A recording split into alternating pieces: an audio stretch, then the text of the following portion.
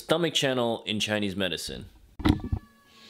Okay, the stomach channel starts right below the eye and goes around and zigzags around through the jaw, top of the head, and then goes through the neck, and then through the chest, all the way through the abdomen, and then goes straight through the Amazing Spider-Man, and then stops through the shin and ends at the bottom of your toes. Right in front of your ear, that's called the zygomatic arch. Right underneath there, there's a spot right over here. If you press around here, that's really good for jaw tension and jaw pain as well. And if you know to where your belly button is, if you just take your thumb and just 2 finger breaths out from where your belly button is, if you press around this area here, that's really great for indigestion. This spot right here is called stomach 36. It's basically the king of all acupressure points. You can use it for like almost anything, but mostly digestive issues, headaches, jaw pain.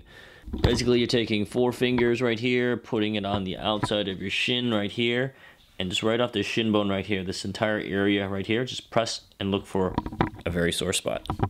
And lastly, right in between your 3rd and your 4th toe, if this entire area right here, if you press along here, this area is really great for bloating. You're looking for a very, very sore or tender spot right in that area. That's your stomach nerve pathway in Chinese medicine.